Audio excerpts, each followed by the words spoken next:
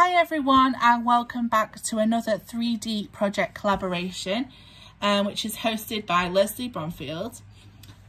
So each month we get a different theme and we show a 3D project twice or sometimes maybe 3 times because it's every other week here on YouTube.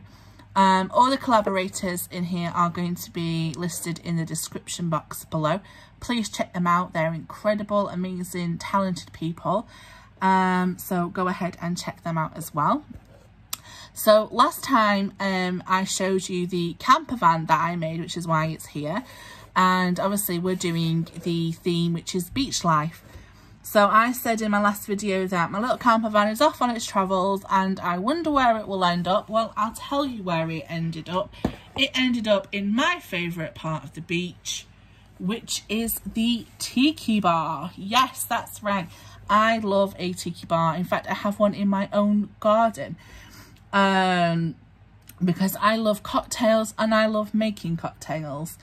So yeah, so here is the little mini one that I have made, and I have named it Beach Bum because that's exactly what I am when I get to the beach. I get there and I don't want to move. So I've got this lovely little chipboard here, which I've covered with this piece of paper, which I actually found from B&M. They've done these some lovely photographic papers, so I cut this out and it worked perfectly. I've got some flip-flops that I've die cut, and I've used some images from Doodlebug and also Echo Park. So the ball was from Echo Park, these images are from Doodlebug. I've added some die cut leaves and these lovely little flowers. They were gifted from Wendy Lowry. I've got my shades here on there. I've got multiple cocktails on the go. I've got a giant pineapple full of flowers, which these are all like stickers that I've just backed. Here in the back I've got some more cocktails, some Doodlebug cocktails. There's lovely aloha, and I've just added flowers all around, and then I made this using these paper flowers I got from Hobbycraft and seed beads. So I was threading them to make this, and it goes all the way up to my little toucan friend here, keeping an eye out on what's going on, running the bar for me. And as you can see here, I have decorated it all using bamboo, and this is the bamboo that I've used. It's I just bought it from the pound shop here. I'm not sure what its intention really was. Some said placemat, some said rolling sushi, but I've used it for none of that. It is to decorate my bar. So that's it there, and this is it from the back, and it's very, very sturdy.